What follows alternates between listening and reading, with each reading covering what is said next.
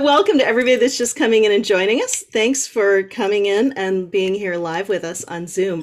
I'm so excited to welcome my guest, Patty Lyons, today. Patty, as you probably all know, is a fantastic knitting designer, knitting instructor, and technique expert. Welcome, Patty. Thanks. Can we do the side by side thing? Can you hit me with the I sure yeah, can. that way when we talk together, it's not like boom, boom, boom, boom, but we're just side by side. I can do that. There we are. There we go. Now we can like interrupt each other and our pictures don't disappear. I always prefer the side by side for that very reason. Yeah.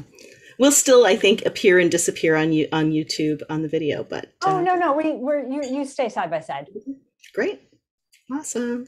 Thanks everybody joining us here live today. I want to just invite you all to put any questions you have in the chat. And if you put a big Q in front of that, that's super helpful. We are going to save the last little bit of this time together to answer all of your questions, which I'm very excited to do. So go ahead and put them in the chat as they come to you. Oh, I see so many familiar faces. Look at all this. I've got a lot of my regular people here. Hi, Corey's here. Hello. Awesome. Natalie's here. Oh my goodness. This is so good. Sorry. All right. This is so much fun. I'm getting distracted by looking at the people. I know. Isn't it awesome though? We get to see everybody on their videos. Thanks everybody for having your videos on. So Patty, you have been really busy this year. Among many other things, I know that you launched a whole new learning platform. Tell us about that. Oh my God, was that just this year?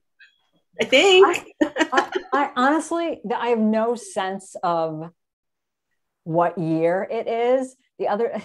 Yesterday morning, I was talking with a friend and I clicked the button on the upper right-hand corner of my laptop to see what year it was. So yeah, did I launch it this year? Let me see. What was my first class?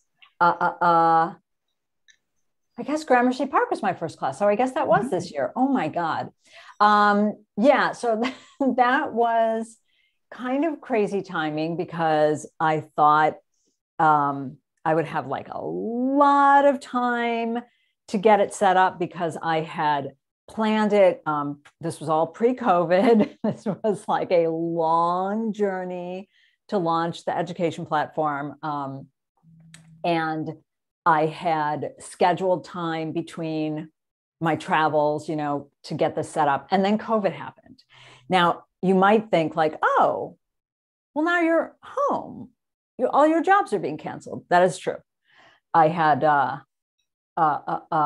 there were, I don't know, like 18 trips canceled. But then, as you know, the virtual teaching started and it got even busier. So that all went a little crazy.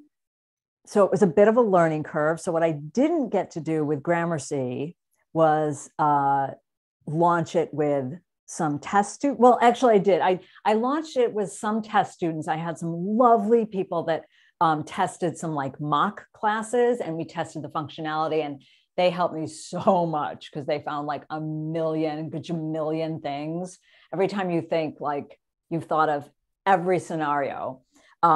First, I gave it to my IT friend and I said, break my site, because that's what you do when you have someone test a site. I'm like, break my site. And she's like, oh yeah, I'm going to break your site. So she found a bunch of things. Then the testers found a million things. And then I launched it with Gramercy Park. And then I started teaching live on it, which was great. Because it's a great place to have live teaching to be all on the education platform, because unlike just like sending someone a Zoom link, you go onto your class dashboard, there's your handout, there's any like exercises there's any pre-questions, then you do the live event, then the follow-up recording is there, and then they join the community group and share their progress. So yeah, it's been great. It's been quite a journey though. That is a really robust platform. It was a lot of work. We're still changing. So like one of the big things that changed after Gramercy, that, again, you think of everything, was the community aspect.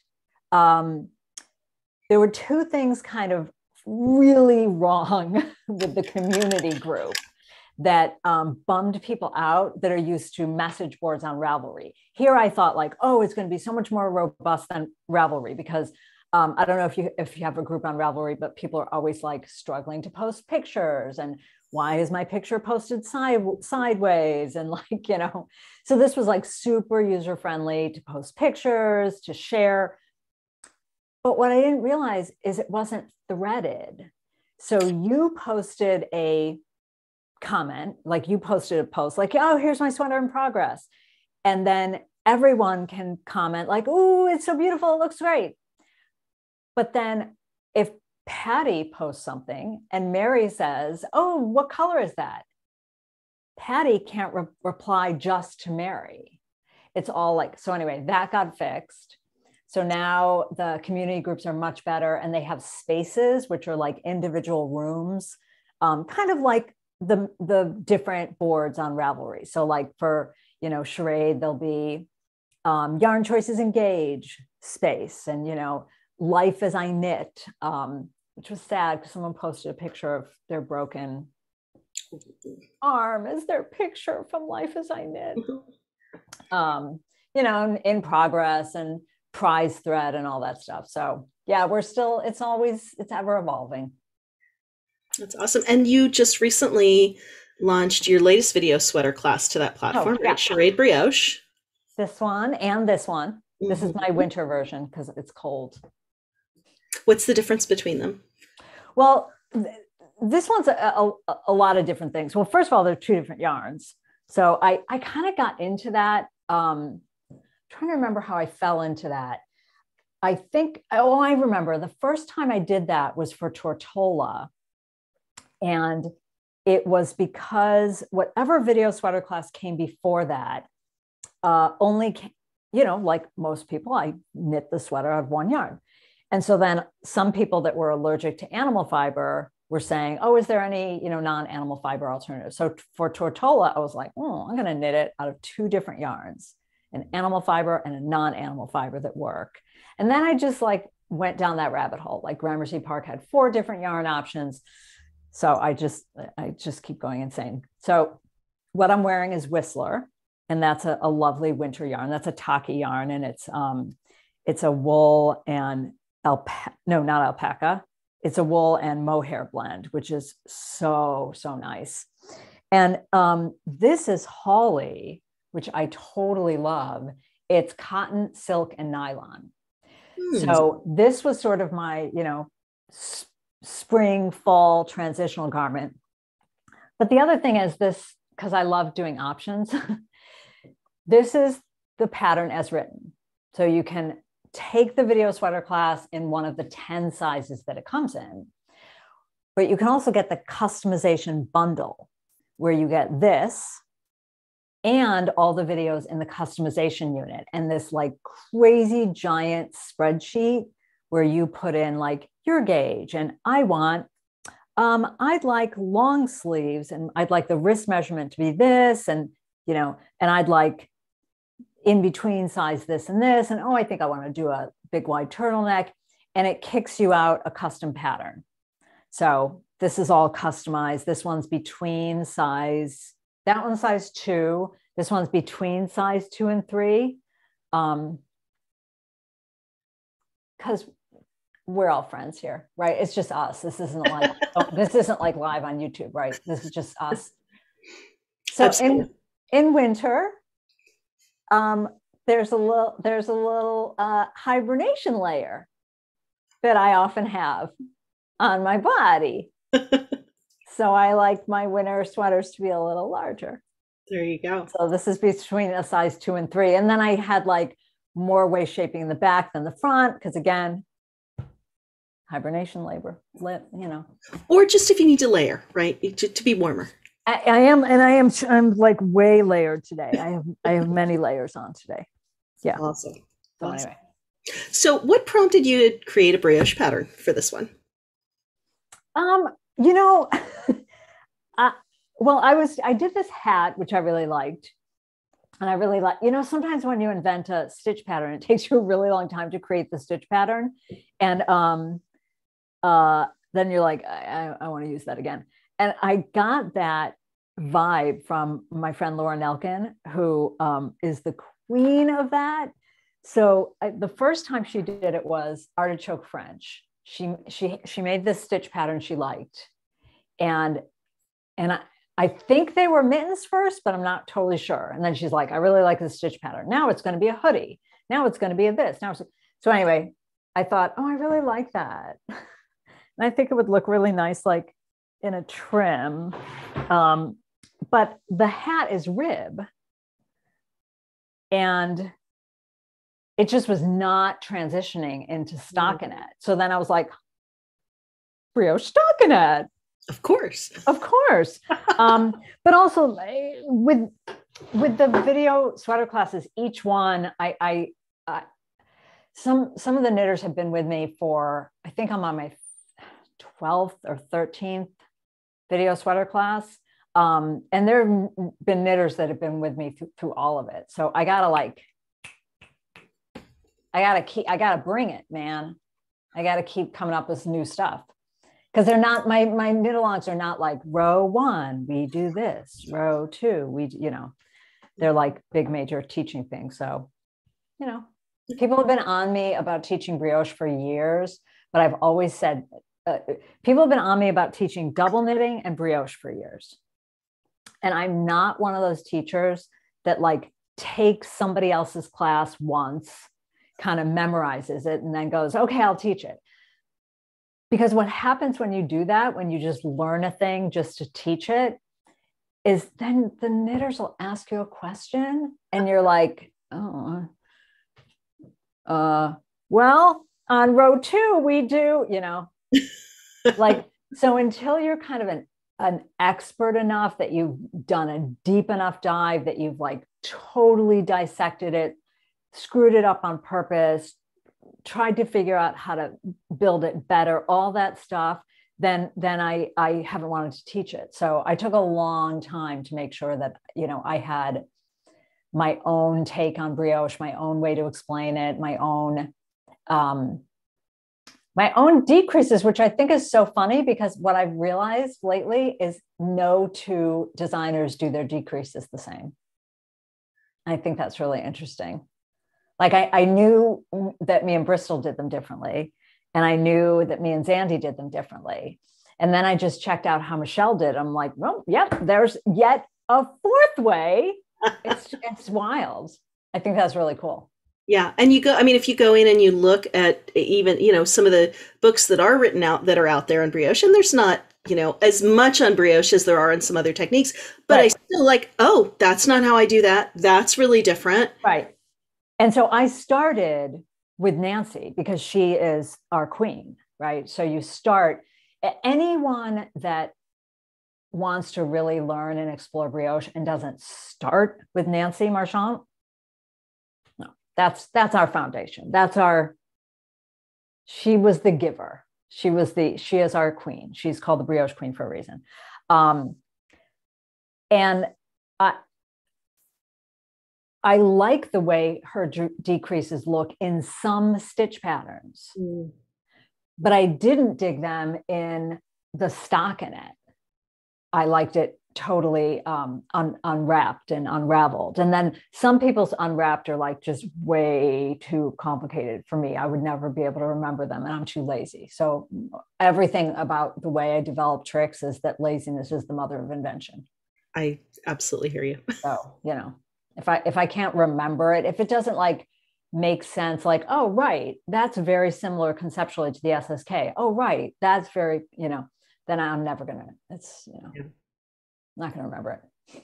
And I know this video platform is not the only thing you've been up to this year. You are writing a book, right? I am. Yes. I'm very close to the deadline. So it's been an intense time. So unfortunately, Thanksgiving is coming sort of like right in the deadline, but yeah. So if I'm on time, Oh my God, my brother and sister are texting like crazy. I have to close this laptop because I see them out of the corner of my eye popping up because I turned off notifications over here. We're doing Thanksgiving planning. So yeah, December 18th, I got to turn that bad boy in. So I'm trying very hard not to be the only author in the world to not cry uncle and ask for more time. And I know for a fact that most deadlines are fake deadlines and that have air, but I'm like, I'm going to do it on time. So what's the book going to be like?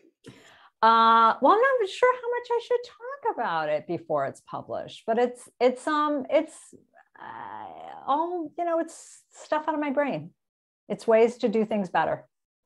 Nice. It's all ways to ignore the rules. So it's the thing that people have been bugging me, asking me to do for years. And again, I'm lazy. So I've never particularly wanted to write a book. So there's some people that dig video classes, but then there's always the people that are like, oh, but is this written in a book? And I get asked that all the time with Modern Daily Knitting, the column that I write for MDK, like, oh, I wish these were all in a book. So anyway, I've never really wanted to write a book. So I've never done a book proposal or shopped it around. But a publisher my wonderful publishers came knocking, and then they just would not take no for an answer. So then apparently I'm writing a book. Do we have any idea when we might get to see that on the shelves? Fall of 2022.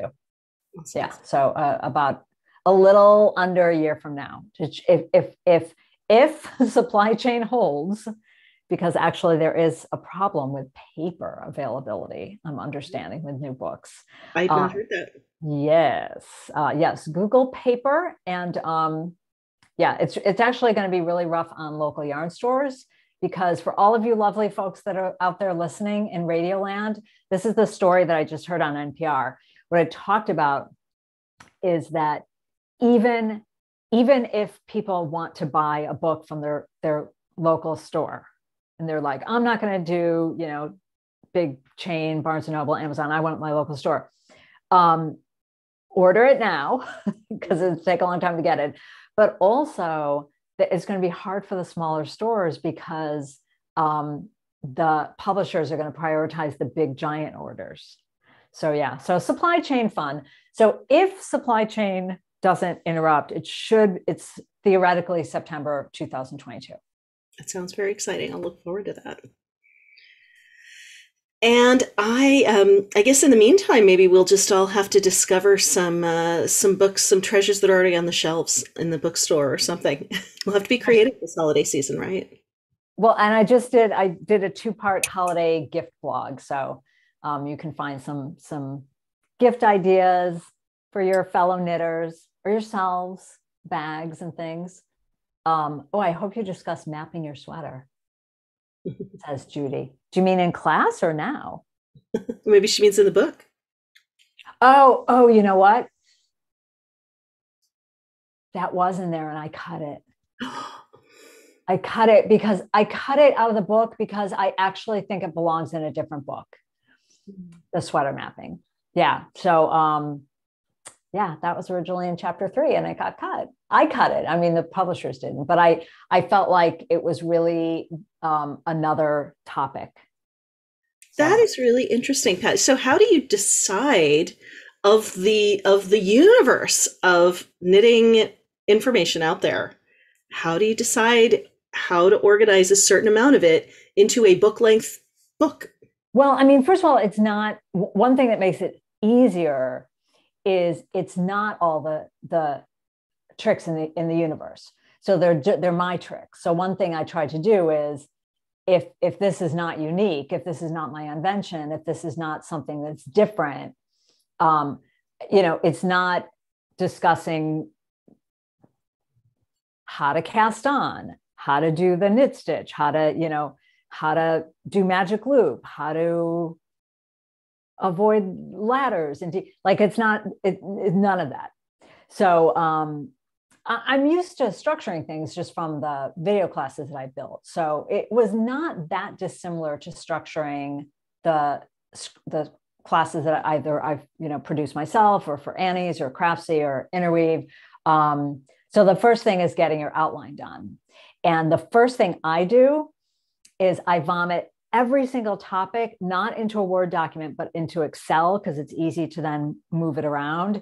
And then I look at the topics, and then I take another column and I sort of write like groupings, like, oh, I think this is part of this topic. So you try to think of the macro topic. Then you sort of step back and go, okay, so then this, and this, okay, because that'll be in this section. And oh, that leads to this. And even then, there's rearranging. Like I just completely rearranged a whole section of the book where like you write, and then you're like, you know what, that should have come earlier. Or that actually should come in chapter 3. So they're still like playing around. And Natalie, when will your second book come out? Natalie, let me write the first one. And yes, Ellie, I'm very much hoping to get a book signing at Rhinebeck. That is for sure up there. If all goes well, that would be what I want to do.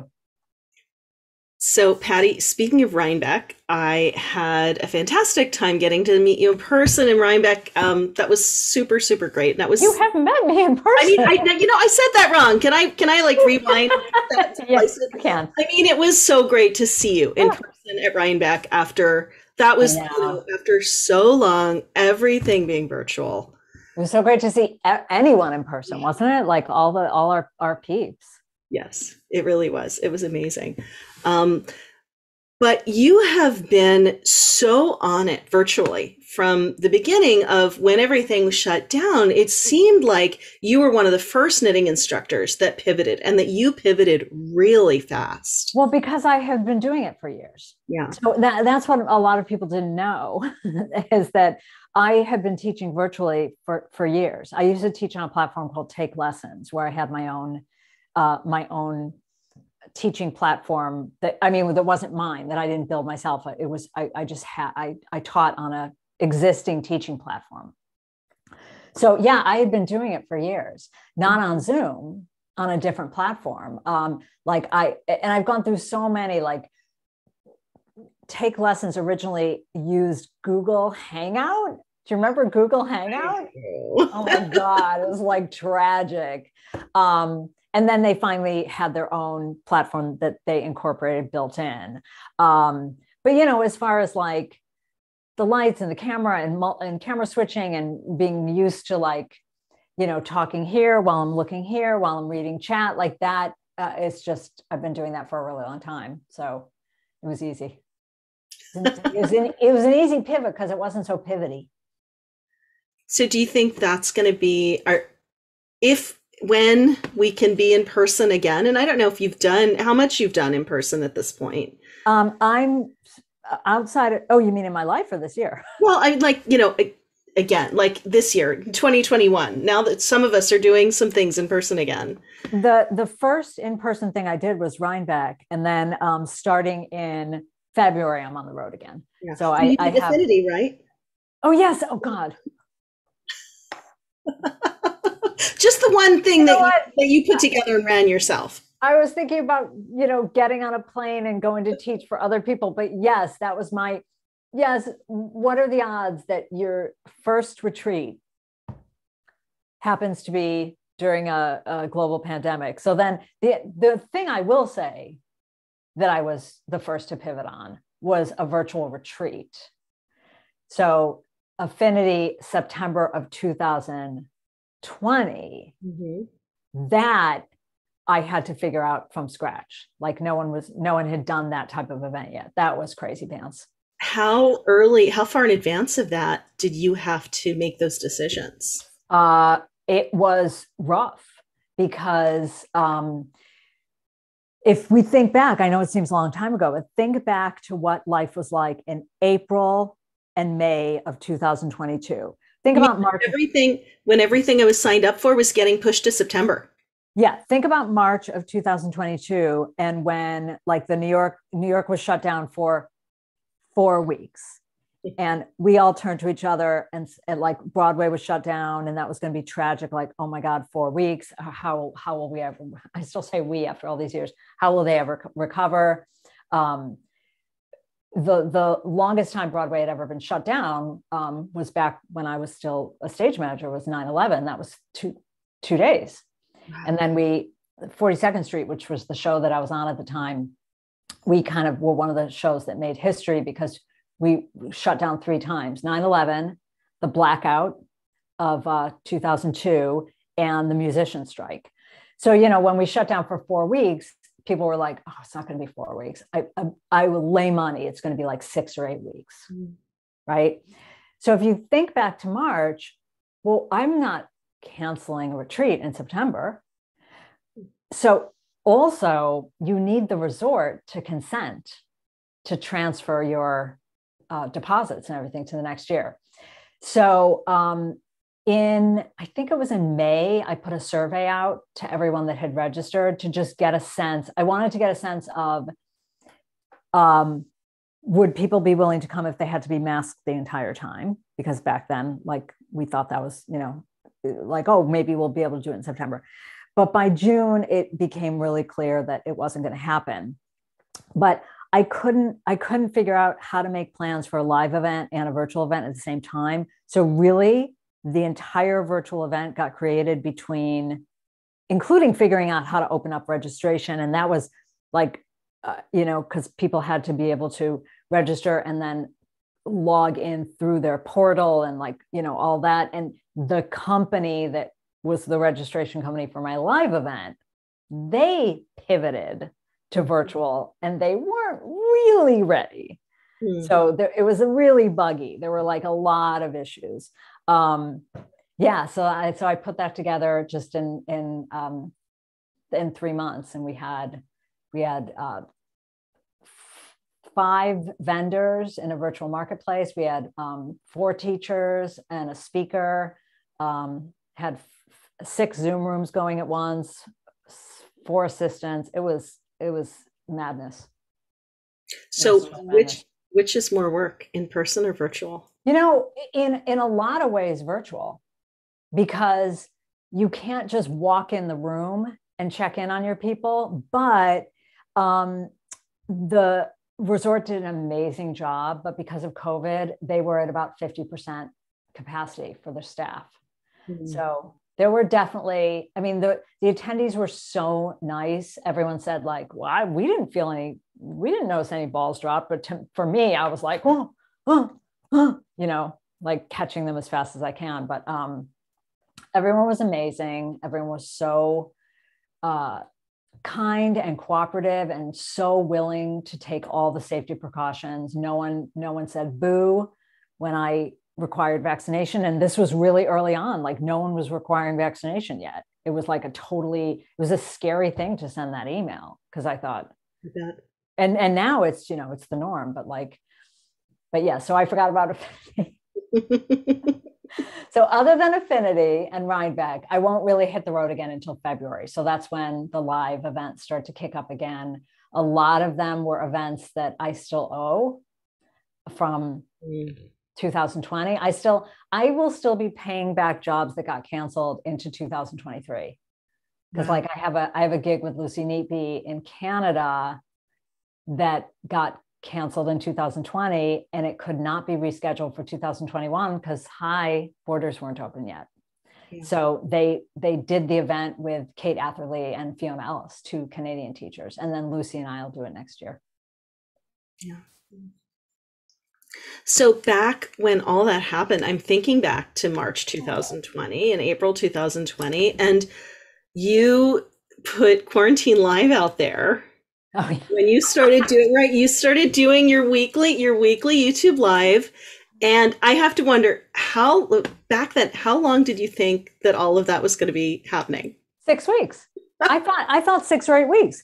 So what happened was I used to do a FaceTime. I used to do, what's the name of the website Facebook. That we all hate now? Facebook. Thank you. Like I couldn't remember the name. I used to do Facebook Live, and I did it once a month. And things were just beginning to the backlash was just beginning to happen where people were like, I want to get off Facebook. I can't attend your live. Can you do it on YouTube? Because of course, YouTube, you do not have to have an account. You don't have to have a Google. You don't have to have anything. You just show up. So then I had just shifted to YouTube, and I do a thing every month. But then, we come over here in quarantine. And at the beginning, I didn't have any of my stuff because when I came up here, we knew that we had to leave our place in Brooklyn because my husband was sent home. We live in an 850 square foot apartment with just my office, just my studio. So there would be no place for him to work. So we came up here to the weekend house, and all I had was the folding table that we used for Thanksgiving. Folding table, folding chair. That's it. So then little by little, I'm like, oh, okay, I'm doing a lot of stuff. I'll bring one light. I'll bring the key light. Okay, well, you know what? It's too dark. I'll bring the fill light. Okay, yeah, I'll bring my side ring light. But that's it. Well, the front tripod. Actually, you know what? The overhead boom would be handy. So like little by little, it all starts coming in. So the original Quarantine Live, for those, anyone out there actually attend the very first Quarantine Live? Because it was a hot mess. Corey, it was me. I like literally turned on a camera and just was like, hi, you want to keep me company for an hour? Like, remember, Corey, we didn't have an agenda. I just like talked about my week. So sometimes there was some tears. The craziest one, though, was January 6th. Were you on live while things were going down? Live. I have to confess, I was not watching you. I was watching the news. So the wackadoo thing was, it was Mother of Pearl was on. And I thought, oh, good. You know what? It'll be fun to be distracted from the count not the count, from the register, where they were registering the delegates, because there's going to be annoying speeches. So I said in the YouTube live, like, okay, no political chatter. I don't want to hear it. Like, let's just talk knitting. So people started putting in the chat, like, oh my God, are you seeing this? I'm like, no. We said no. So I finished the live and I come downstairs. The Capitol had been breached. It all happened. And I was supposed to teach live that night. I was teaching Build a Better Fabric, Perfect Your Knitting. And people were so sweet. I had 50 people, and that class was sold out with a wait list. It always sells out with a wait list. And I emailed all 50 people, and I said, I cannot teach tonight. I cannot concentrate on teaching tonight. Can we change it to next week? And every single person was like, oh, I'm so glad you said that. I can't either. So yeah, so that was the craziest. But originally it was just me chatting, and then I got sick of the sound of my own voice, and I started inviting friends to hang out with me. And it was really just like, I read something that someone wrote on Ravelry, expecting like a formal podcast. And they said they couldn't, it was me and Carson, and they wrote like, I couldn't even watch it. It was too much chatter. It's too much chit chat. It was not enough content. And I'm like, yeah, because it's me and my friends hanging out, and you all are hanging out with us, and we're just chatting. This isn't like I do not have a formal interview. So yeah, then it was that. And then I had to go to once a month because I had work. Yeah. I had to do. And then every once in a while, like I take a month off. Like I took a month off because I'm with you, because I normally do it on a Wednesday, and I'm like, oh, I'll just do the Amy thing, and then I'll do it next month. So I'm doing it with December with Gudrun is coming to hang with me next awesome. Month. So. Awesome. Well, gosh, thanks. I'm so glad that you're here with me. Sure. Okay, so I cannot not bring up the Seth Meyers thing. Oh, for God's sake. But so for the folks that are not up to speed on the whole Seth Meyers thing. Is there anyone that isn't? How did that get started? So first of all, I didn't start it. It wasn't me. So, now I'm forgetting her name, but I wrote down her name in the Modern Daily Knitting column because she's one of my followers on Facebook, and she commented on Facebook. That was me. So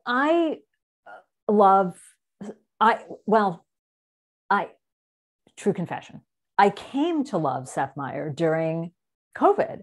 I actually never watched the show before. So I'm not a late night person. And all I had ever seen of Seth Meyers is when my brother's like a huge fan of this bit, Jokes Seth Can't Tell, which are his two female writers who make him, it all came out because like in the writer's room, sometimes they would tell a joke and Seth would be like, I can't tell that joke. Like you could tell it, right? So Amber Ruffin, who now has her own show, who I'm obsessed with.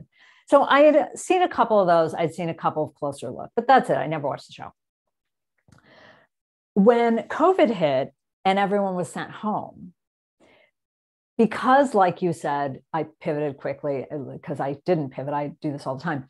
Friends of mine would say like, oh, you should see, so-and-so, his lighting is so terrible. You should give him a tip. Or you should see, like Colbert was in his garage. And Seth Meyer was originally like in the hallway of his downstairs. Terrible lighting, terrible sound. So people were like, oh, you should see this, it's terrible. So I started watching, and there's something so intimate about this guy in a regular shirt, not in a suit, being a hot mess, just a hot mess. So we started watching it all the time. And the first time we were trying to find something on YouTube, I couldn't remember. I like blanked on his name for a second. Cause like all those white men, they all look alike. I can't tell the difference. And I said, oh, the little man in the attic. He's funny because he was doing his show from the attic. So then we just started calling him the little man in the attic, and then became the little man. So we watched him all the time. And one of our favorite weekly segments that started in March was called Corrections. So Corrections evolved from people correcting him, sending in corrections of things that he did wrong. And what's funny is that a lot of people in Ravelry thought I was really angry with him or thought he was really angry with us. But, he calls us the jackals. That's what we're called, the ones that are always correcting him. But, he loves us. Like it's a very loving, affectionate thing. So he had done this whole knitting bit, which of course, like every knitting bit was filled with mistakes. And another knitter, not me, sent in a correction. And he did his famous bit where he said, I'm going to read the correction. I'm not going to read the last line. I'm going to save the first line. This is the first line. So he read the correction like, this is clearly not an Afghan, it's a soccer sweater. This is clearly not this, it's this, sloppy work. And then he said, but she started with, are you effing kidding me? He didn't say effing. And he was like, well, that certainly broke my stereotype of knitting. I think of knitters just like quietly knitting, watching corrections. What the F? So I clipped the show, and I shared it on Instagram, and I have a certain number of people who follow me.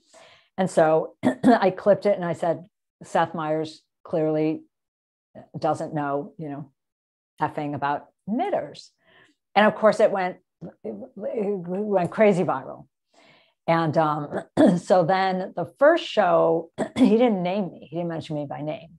He just said, apparently a lovely woman, a very popular member of the knitting community, apparently clipped the show and started this.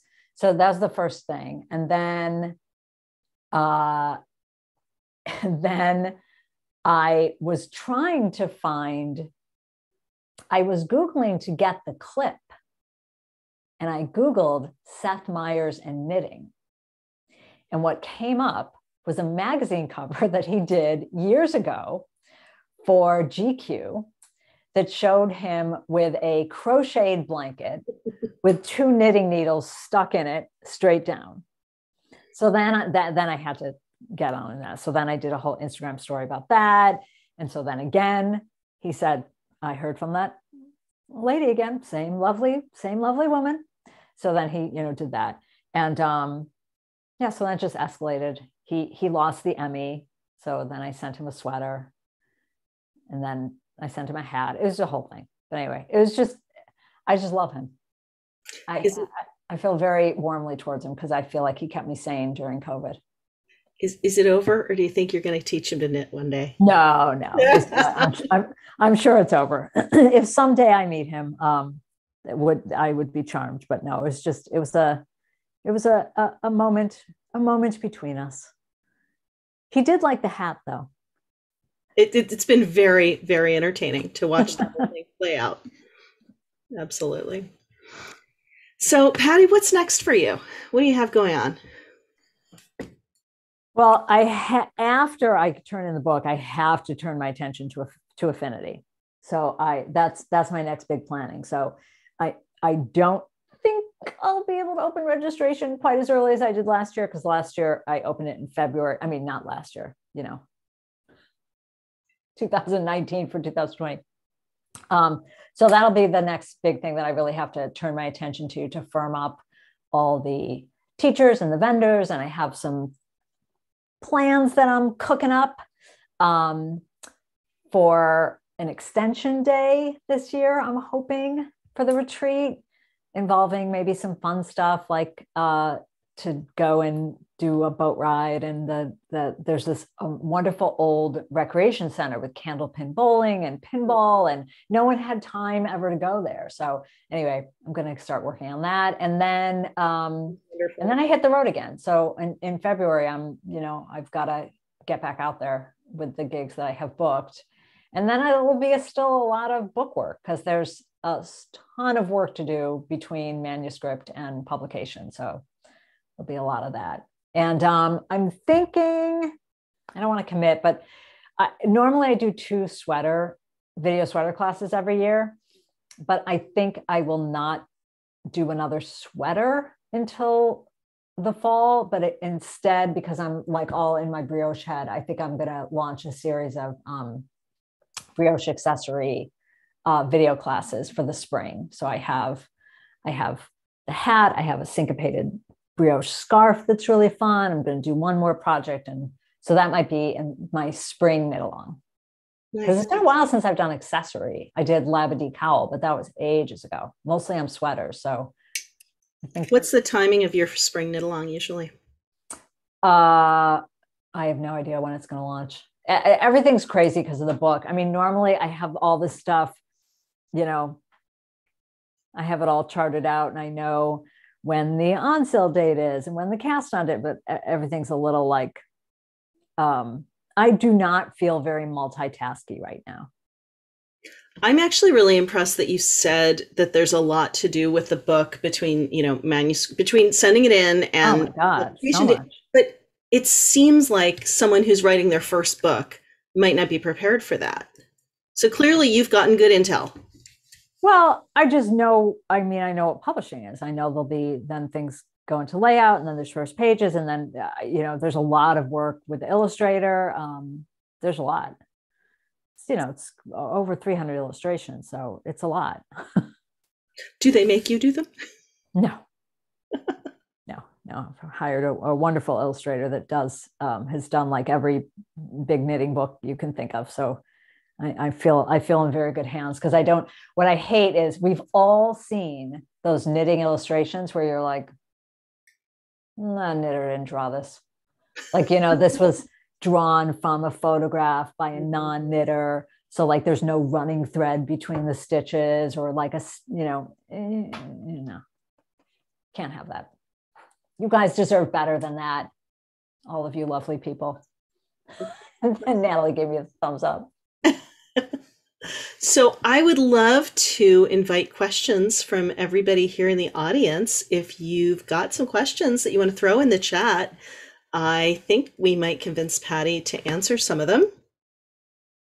Well, some I saw already. Let's see. There were a couple, and I think you answered the ones. Oh, Pamela said, you're wearing what I think of as my sweater. It's my sweater. Got to knit your own. Hi from Los Angeles. Talking about that sweater, the blue one in the background, I'm really interested in that combination of, you said it's cotton, Yeah, it's silk, and yeah. nylon? So you know how there's always rules, like, oh, you should never do brioche in cotton, right? That's a rule. So, oh, do I have anything plugged in? I don't know if this is plugged into anything. Hold on. I don't think this is plugged in, but I'm going to see. Do you remember by any chance Classic Elite Silk? Do you remember that? No. So this is, a little known, no, I don't have this camera plugged in, a little known fact in the knitting world, because, I used to work for a yarn company too, is there's only so many mills in the world. So often when you look at two different yarns from two different yarn companies and you're like, wow, they're so similar. Yeah, they are. They're from the same mill. So Classic Elite, which was a company that I loved, when it went out of business, the mills that made some of their yarn, you'll still find yarns pop up. Like someone just asked me for a yarn substitution for Chateau, which is a yarn that I did. I used for a pattern called Walker. And I was looking around and I saw a Plymouth yarn. I'm like, that's Chateau. That's Chateau. So this yarn is, I'm going to try to hold it up. It's so nubby. Can you see like the texture of it?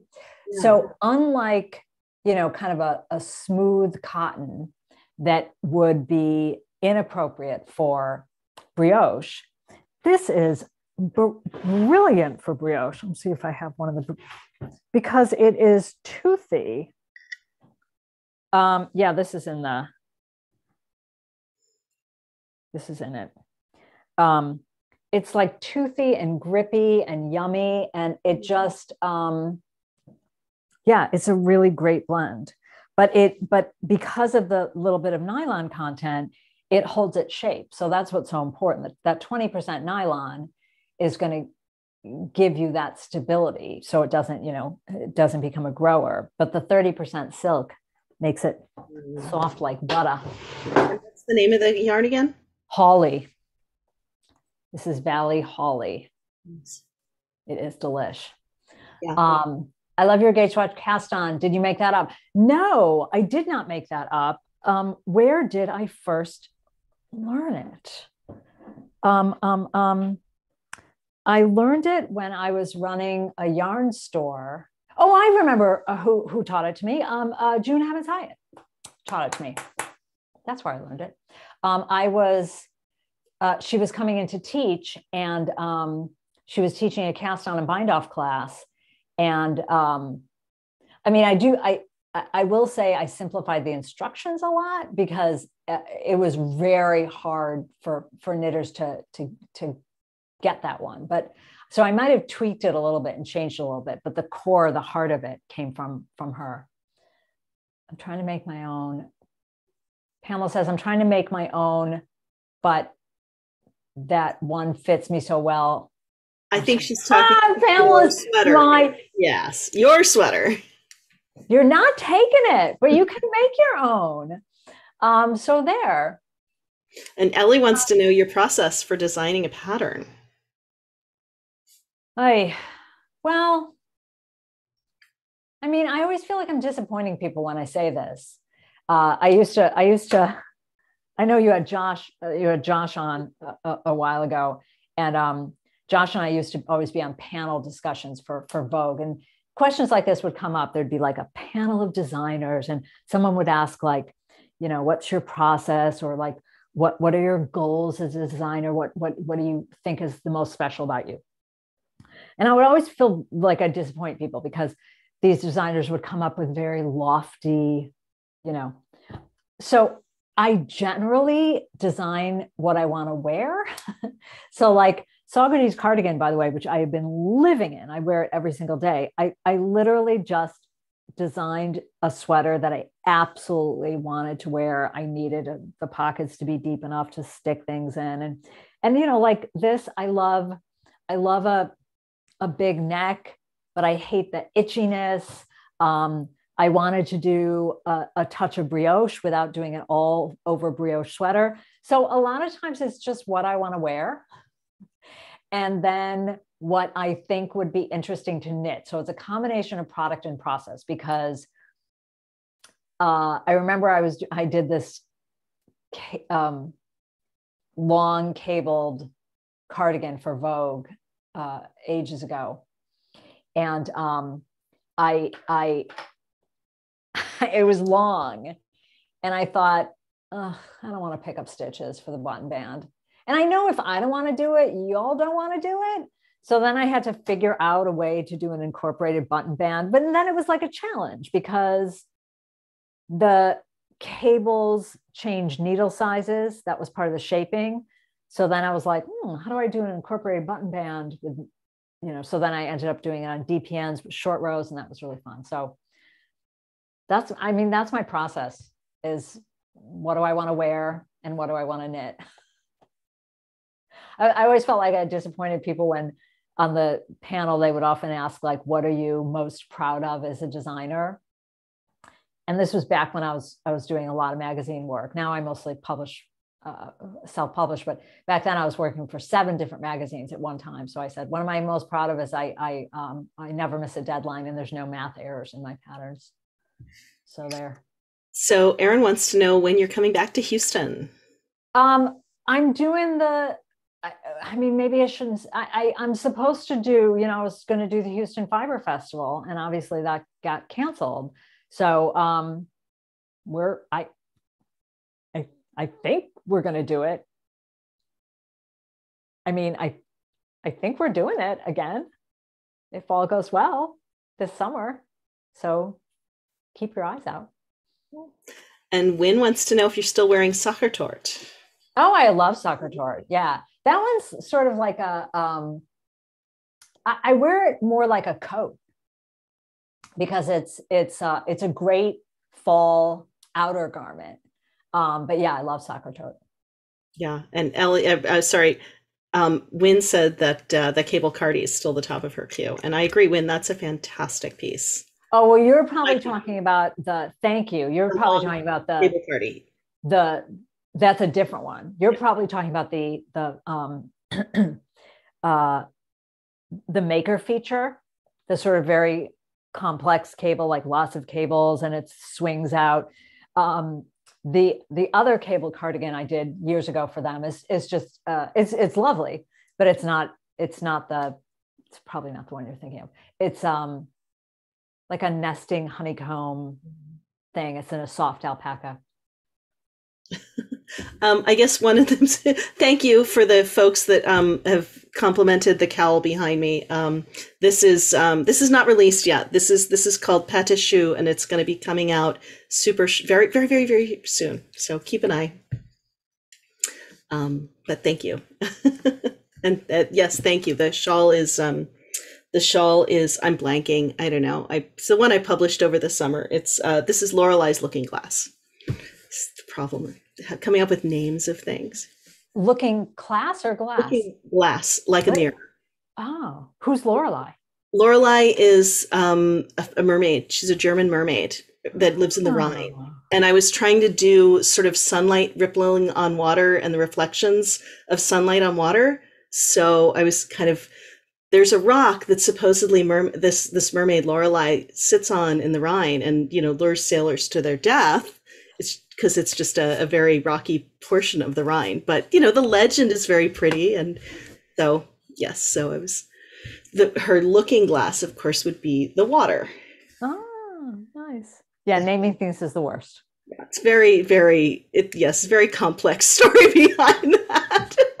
I usually name things after a location. I'll like open a map and be like, oh, okay. This one was easy because it was, you know, Audrey Hepburn inspired. So there was already, what was the other Audrey Hepburn movie that everyone was doing?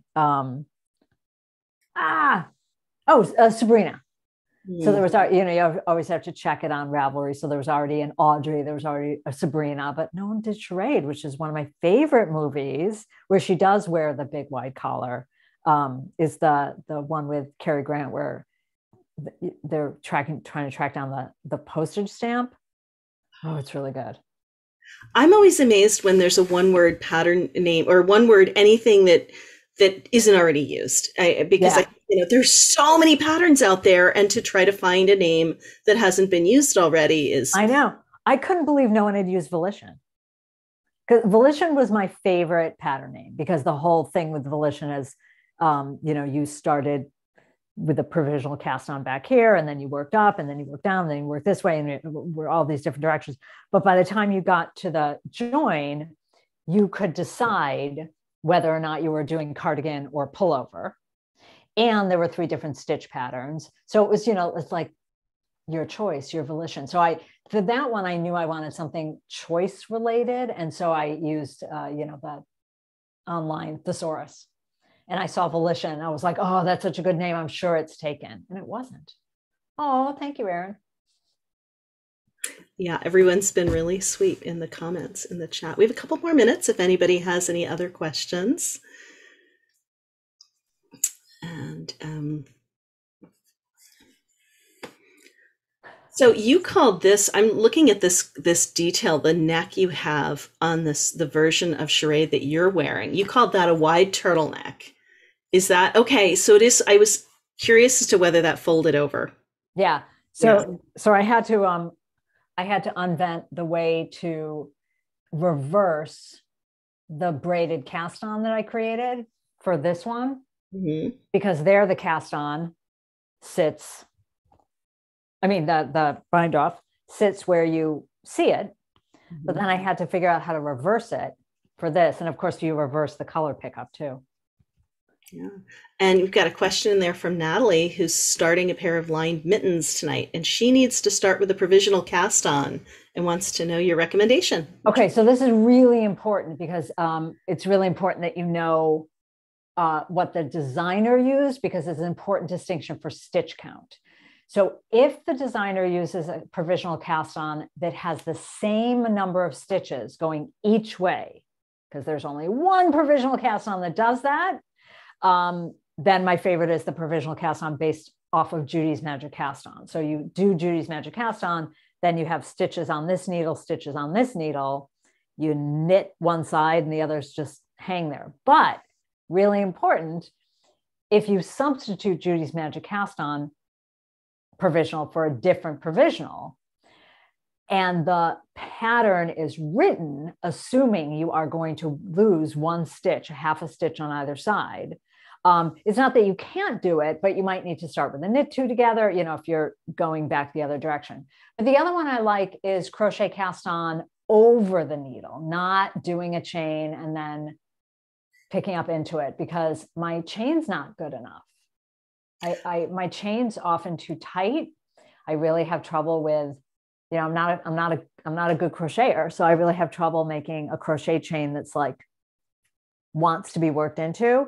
So instead, you do the crochet cast on, but over the needle, and I like that one. So Patty, I'm curious, because I agree. I love doing the crochet cast on over the knitting needle, because for a couple of times I tried chaining and then knitting into the back loop, I wasn't consistent enough, and it wouldn't unzip nicely. It wasn't for me. I wasn't good at it. It's harder for knitters. I mean, I remember having a crocheter. I had my crochet hook, and I was treating it like a knitting needle. And the best tip that I ever had any crocheter tell me is, I'm so used to sizing a stitch to my needle, right? So when I was doing a chain, wish I had plugged in my overhead, but I didn't. I had it, boom, like tight to my hook, right? So then I would try to do a chain, and I'd be like, mine's broken. Mine won't go through. And she explained, like, yeah, we don't strangle the hook like that. You leave air, so you don't you don't strangle that. You leave air. And I am much better at it now. I mean, I had a whole unvented cast on that uses a crochet hook for this thing. I had, these are all the cast ons that I rejected. This was a 2-color braided cast on, but it was too tight. I didn't like it. So then I unvented this one. That's like, if you married, it's like the cable cast on marries the crochet cast on, marries the Chinese waitress cast on, and had a baby. But yeah, it's much easier when you go over the needle. It's hard to play with a hook when you're not, a crocheter. It's a good way of putting it. Patty, thank you so much for spending time with us tonight. Oh, you're so welcome. It was so nice to hang with you guys. I'm going to scroll through all the little faces one last time. Everyone's so excited. So many people loving. Oh, Judy's here. Diane's here. And thanks everyone for joining us tonight. I've put lots of. Sorry. Go ahead. Go. I just saw Olive McNeil. Olive, your camera's not on, but I see you. I see you, Olive. Hi, Patty. How are you? Sorry. Okay, I'm going to be good. See, this is what happens. We're alone so much. And then we see people's names who are like, "Oh my God." Sorry. There's lots of links in the chat. All kinds of links to Patty's website, her video platform for teaching, her social media, my website, my social media. Oh. I am on here once a month doing this video podcast, Wouldn't It Be Fun? And I am setting up somebody fantastic for you for next month. I can't tell you who yet, but if you follow me, I'm Devious Knitter on Instagram, or follow the podcast, Wouldn't It Be Fun? You can find out who's going to be on here next month.